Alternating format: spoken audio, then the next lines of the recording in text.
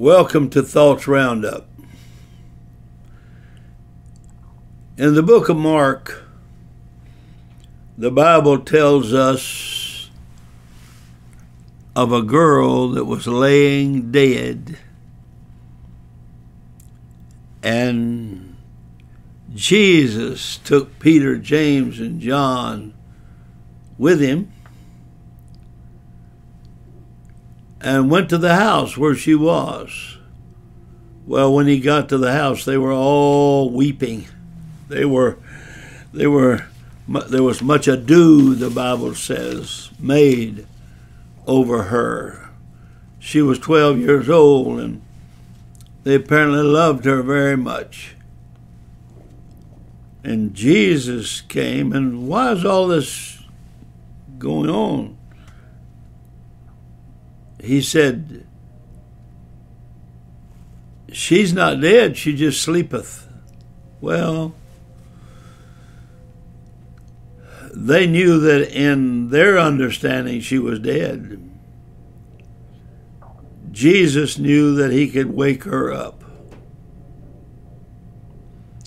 And so he puts everybody aside and takes the disciples and the mother and the dad, and they go in, and Jesus says for her to arise. She got up, and he told her, or she walked. That was, I guess they were concerned whether she could walk or not, because it says it in the Bible that she walked.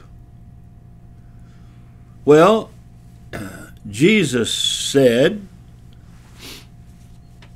as he was leaving, he said,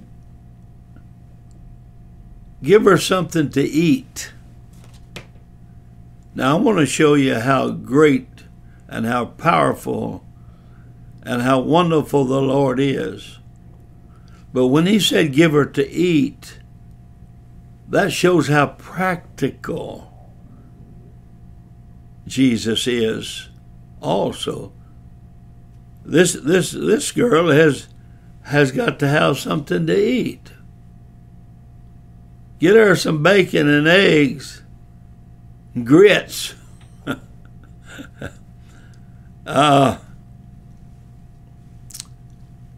her a Big Mac.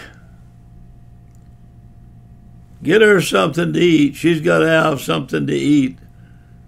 All this power and all these blessings, but yet, and we're giving you your daughter back, but now we must be practical. She has got to have something to eat.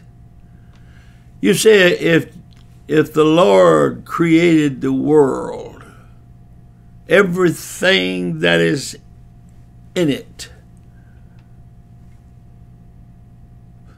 how could he be practical?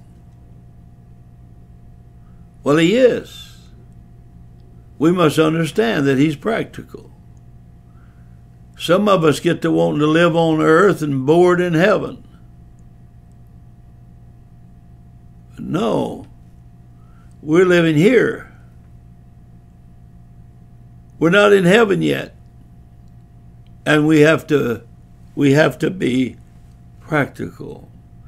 You know, a man can be a builder, and he can build some of the most beautiful buildings in the world and skyscrapers and all of that. Everything is so elaborate and so beautiful, and he's the founder and the builder of it. But he can still be very practical. God created the stars, the moon, the heavens, the seas. Don't forget, He's very practical. God bless you.